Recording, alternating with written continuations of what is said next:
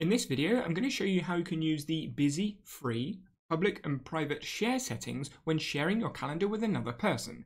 Say for example, I'm a boss and I'm sharing my calendar with employees. You can see here on my calendar I have 4 different events. If I double click, you can see the event is busy and this event is public. I could change it to private or I could change it to free. I then have further details in the description of the event, and then what I've done is I've named the event example public and busy so it's easier to see when we come back to this calendar view. We have public busy, public free, private busy and private free. Now I don't want everyone to see this calendar, so I'm not making it public to everyone, but I am sharing this calendar with specific people. And so in the shared with calendar, I've added someone else's email, my employee, also myself, and then I'm giving them all event details so they can see all the event details. Now you can see the employee is using Morgan to view their calendars because maybe they have an Outlook calendar and a Google calendar they want to see in the same place, or they want to integrate Notion tasks, Google Tasks and Morgan Tasks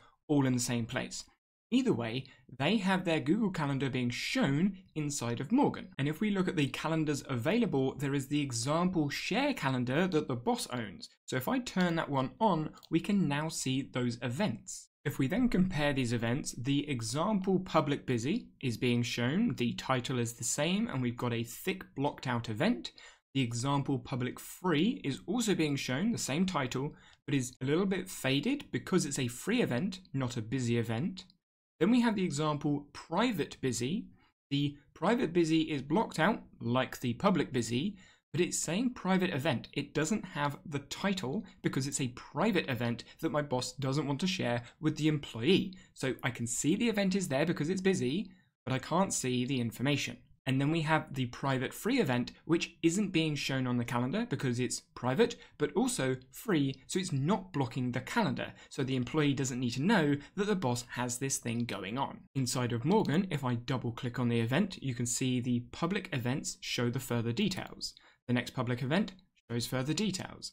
The private event doesn't show the details. But what you'll also notice is there is a lock icon at the top of each event because this event cannot be edited because you don't have write access to the calendar. If the boss was to go into shared with settings, go into the individual settings and then say make changes to events or make changes and manage sharing, then those options will become available inside of Morgan. But now I've changed the settings so the employee can make changes and manage sharing. If I go back into Morgan, you'll notice all 4 events are now showing, and when we double click, the lock icon has disappeared and you can now edit the information. So I could edit the busy to free or tentative, out of office, and change the private to public. And then when we save the changes, we can go into the example private free event, and what you'll see is the event is now public because it's synced from Morgan to Google Calendar.